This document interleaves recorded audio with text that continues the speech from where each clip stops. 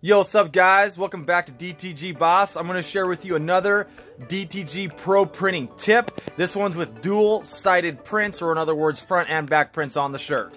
Okay, when doing a double-sided print, you want to be sure that you pre-treat one side and then print that one side. After that, then you can pre-treat the other side and print the other side. Okay, you can come out with really good results if you follow that recipe. If you don't, you end up with a problem. If you pre-treat both sides of the shirt at the same time, so pre-treat, press, pre-treat the other side, press, and then go to print, you run into problems like this. See how this one's all grainy and crappy looking?